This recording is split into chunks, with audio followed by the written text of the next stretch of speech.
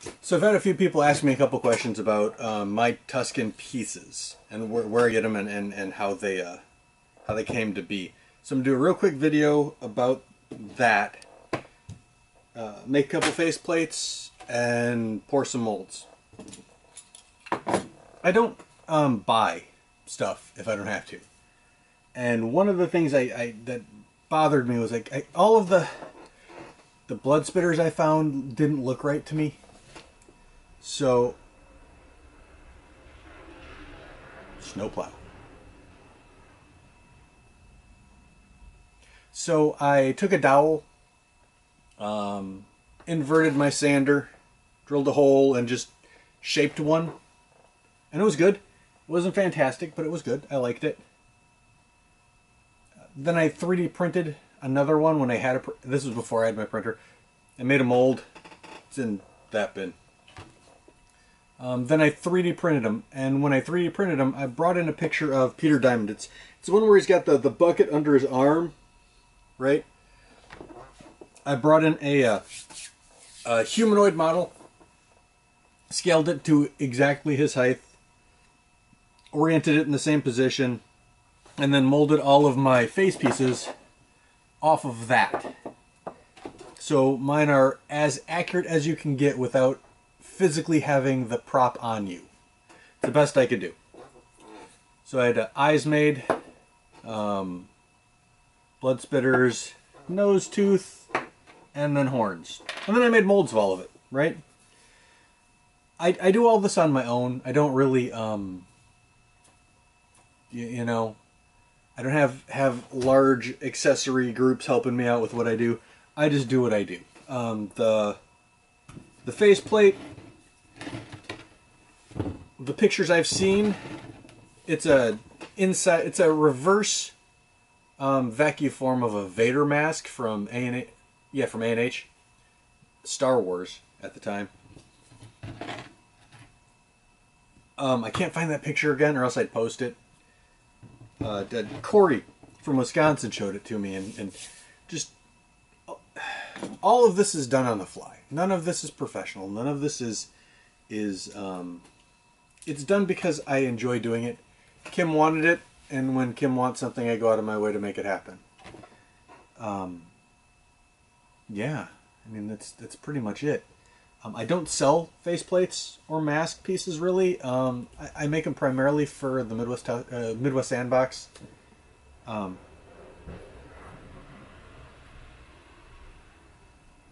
Another snowplow. And this is all just stuff that I do on my own. Let me bring you in so you can see what I'm seeing, and we'll go over everything step by each and show you where I'm at and how I do this stuff. So to make a Tusken, I have blood spitters, nose, tooth, horns, and I use a 2-part mold for eyes. My eye mold is getting a little leaky. I may have to redo it soon. Whenever I'm pouring any of this, so I already have some pre-poured. When I pour, I tend to bring out a couple molds, and when I pour extra, I have extra pieces. So all I really need, so I'm sending out 2 of these to a couple of friends. I need 2 eyes, and I believe that's it. So the rest of this is all going to go away. I'm also doing Carillion stuff, so I've got my Carillion food capsules out. Oh, I need my eyes. What am I doing? I might leave... Nah, we'll get rid of the boot flare. We'll do some compads, you know, pilot stuff, just for the fun of it, right? I like sending out my compads. Those are going to be an interesting pour. But I also have my faceplate, right? This is just a big chunk of plaster. It's been shaped, molded, things break off, I Bondo new stuff on. 8x12, I normally do 8x10, but my sheets have been cut to 2 foot by 2 foot for the vacuum form.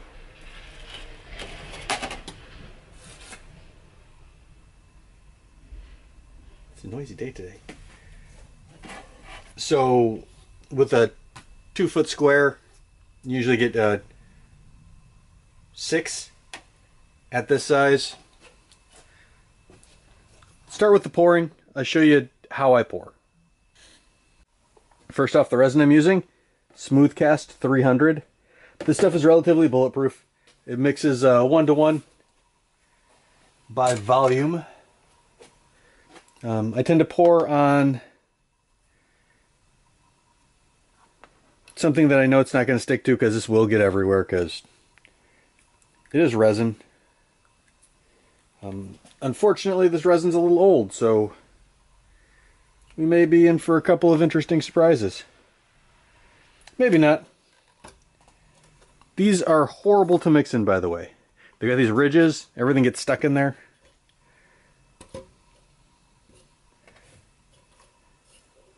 So we just dump, mix, and pour.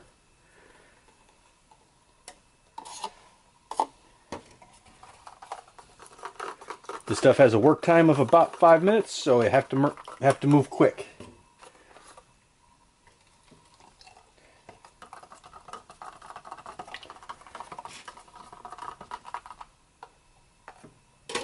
Pour nice and slow. I don't use a vacuum chamber. I would have much better results if I did, but that's another piece of equipment that I do not have.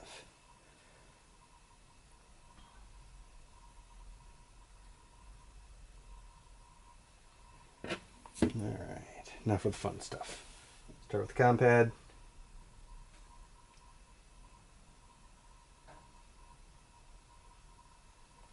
A couple of food capsules.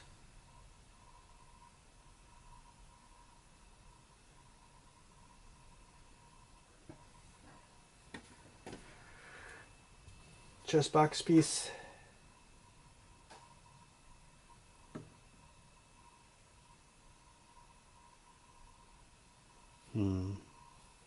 Not enough to really do anything with, but I can use a couple more horns. So we'll pour a set of horns.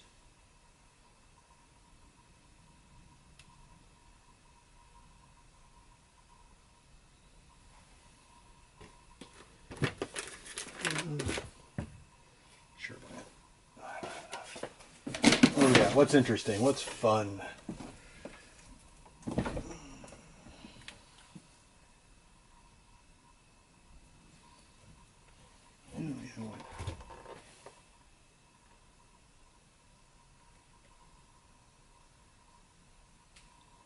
Just barely enough. Now we wait.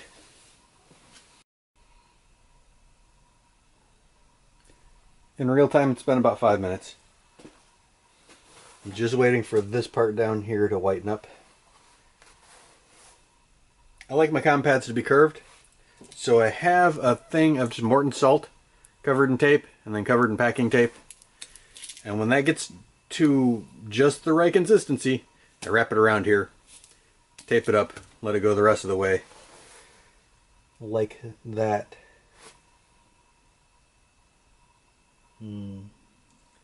Does not seem to want to, takes forever. Good enough. Roll of tape. I used to use rubber bands. Tape's kind of easier.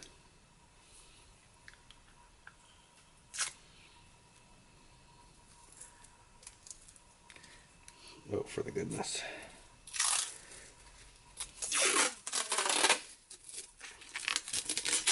So I'm doing, forcing it to wrap around this cylinder. Gives just the right curve. At least I think so.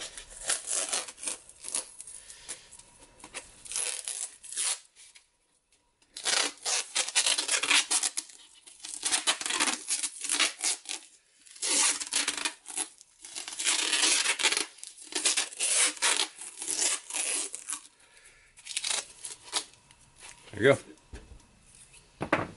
Now I leave it for a good 20 minutes. I'll probably end up putting everything on this tray and moving the tray out of the way so I can work on the faceplate. So this is where we're at with the Tusken faceplate. I have this big mold. Form, a big form. I have some gloves, and I have a heat gun. I could easily take it over to my vacuum form and be done. I don't like that process. Every Tusken I make is slightly different. Every Tusken I make is unique. And I'm really fond of that. This process lets me meet the Tusken as he's being made, right?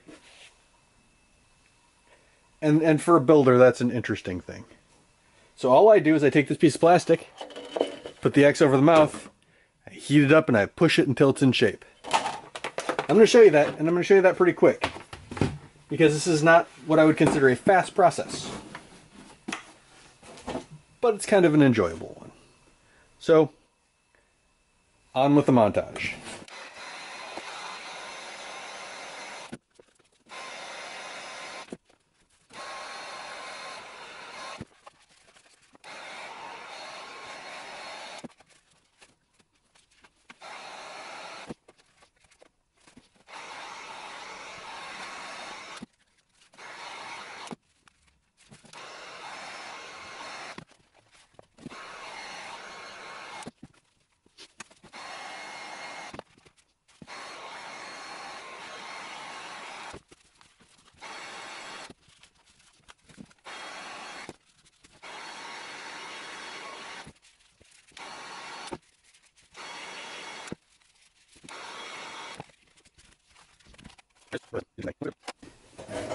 Faceplates are done. Now for my favorite part, demolding. I don't have my bin of stuff, so I'll just have to go on the table. A couple of buttons for chest boxes. Save the eyes for last. This one's kind of neat.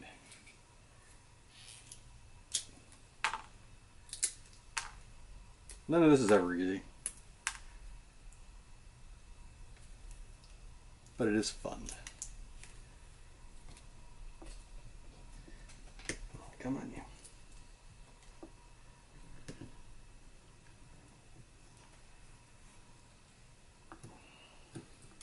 It's the end of Faith's lightsaber.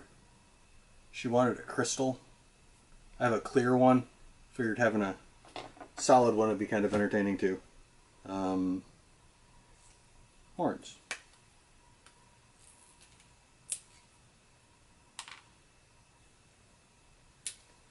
Had I thought ahead when I did these, I would have put sprues on the ends, because that would probably make this whole process just a little easier. But I'm not a professional, just an amateur. Just a really good amateur.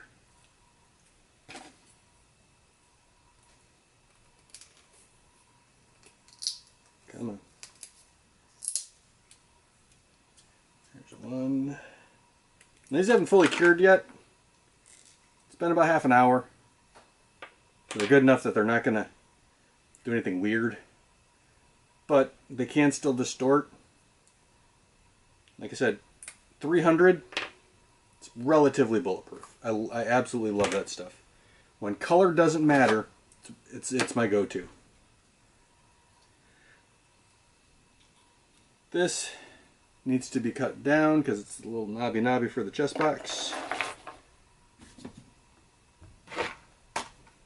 Had a little leakage. Bound to happen. These are neat.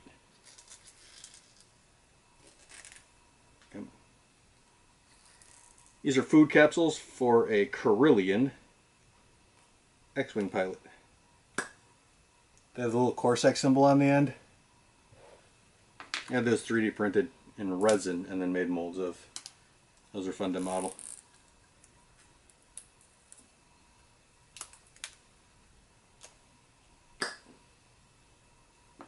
So I tend to make a bunch of them. That way whenever I make a Corsac pilot, they have unique and interesting food capsules. Little touches.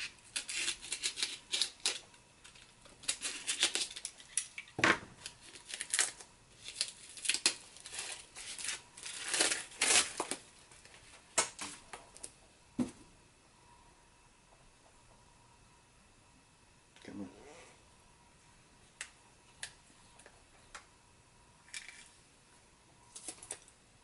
on. An air bubble.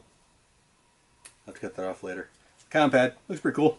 I like it. It's also going to be painted Corsac and sent with the Corsac. Now for the thing everybody wants to see. The eyes.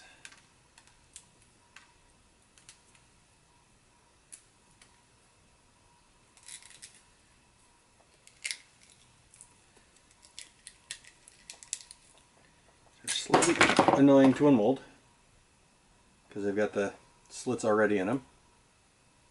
Looks like I don't have any real serious air bubbles. If I do, I could mix up another little batch of 300 and just put drops here and there to fill it in.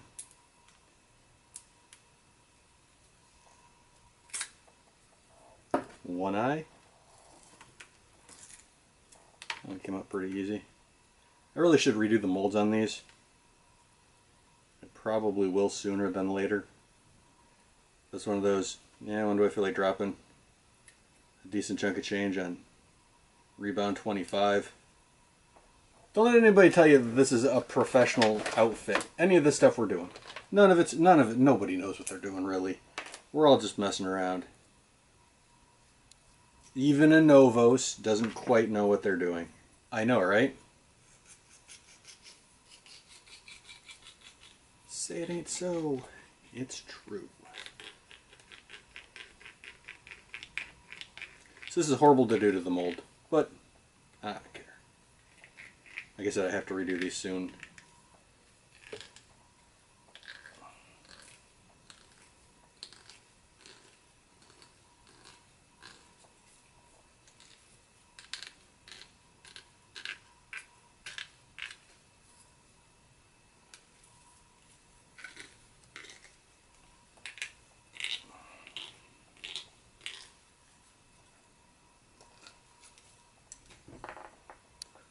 That one came out pretty nice. Minimal flashing and easily cut with a razor blade. I have witness marks in the top, so I know exactly where they're supposed to set. Next time I do them, I might make this end a little bigger with more of a obtuse angle, so I know exactly where it goes instead of trying to guess. So that is how I make Tusken face pieces, right? I have no idea what thickness this plastic is. It's HIPS, it's high impact polystyrene. I don't know. I don't think it really matters. Once it's covered in wraps and cloth and pieces, it's fine. Push comes to shove, you can add fiberglass to reinforce if you're really worried about it. Face pieces get painted, and we went over that in the Tusken video. But this is just a real quick addendum. I thought it would be interesting to show people how these things are made, and I do not offer kits, right? If I were to actually sit down and calculate how much my time, effort, and I'd price everybody out of the market. There's no point in that. So, if you are interested in something like that, contact other makers. See if somebody has a mold, because like I know Wisconsin has molds. I know we do it for Illinois. Find out what's going on. Contact other makers in your area. If you're interested in the Tusken, join the Rebel Legion. Find out what your base is, your local base. Join the 501st. See what your garrison is. Contact them. Talk to them. See who does what. Not only do you need to contact your local chapters, if that's the route you're going, because they have resources, but these are also the people you're going to be trooping with. These are also the people you're going to be spending time with. And had I known that, I would have joined the Legion long ago. I absolutely love everyone in my garrison. Well, just about. So, again, this is how I do these. Go walk in single file and join the Legion. I'll see you next time.